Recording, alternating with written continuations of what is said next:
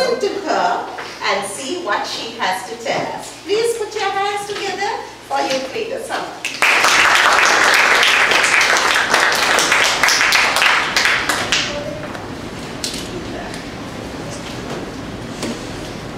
Dear Toastmasters, fellow youth leaders, and distinguished guests, good evening. Good evening. On an October morning, the rainstorm has just settled down. The sun was shining upon the raindrops, which had settled down on the streets.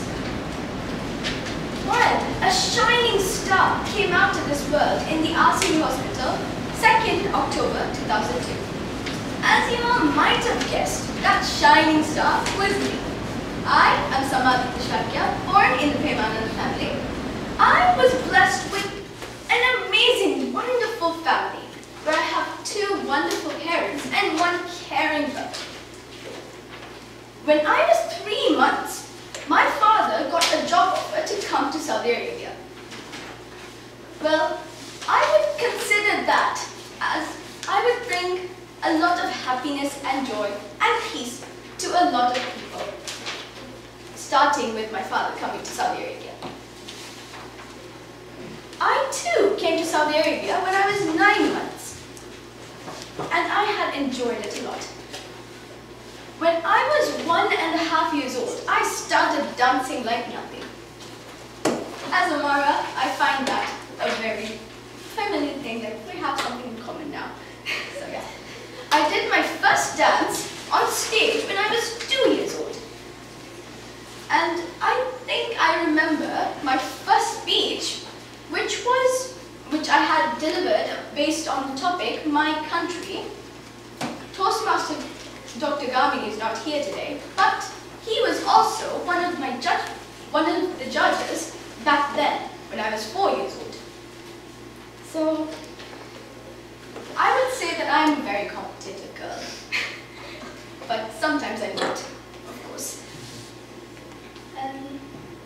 I have been to so many other competitions in the Sri Lankan Association.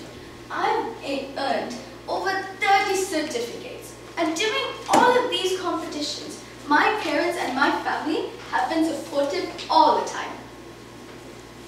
Starting with my father, Vibhuti Chandala.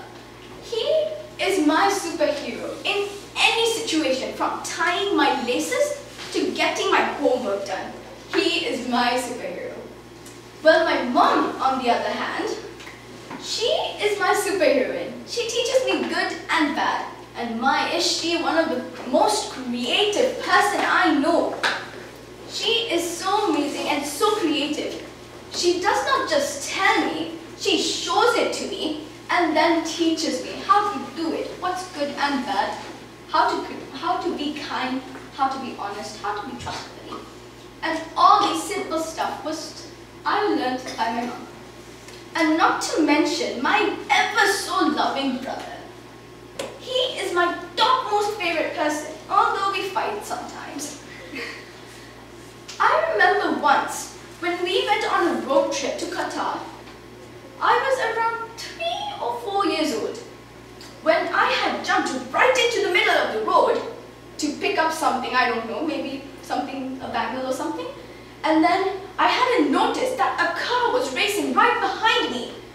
My brother saw, and he came running towards me, pushed me towards the sidewalk and saved my life. Thank God. I could tell you 1,000 more words about him, but this speech is about me, not my brother. So, moving on, my hobbies include sketching, even though I'm not an artist, reading, even though I'm not very imaginative sometimes, but it makes my imagination go wild.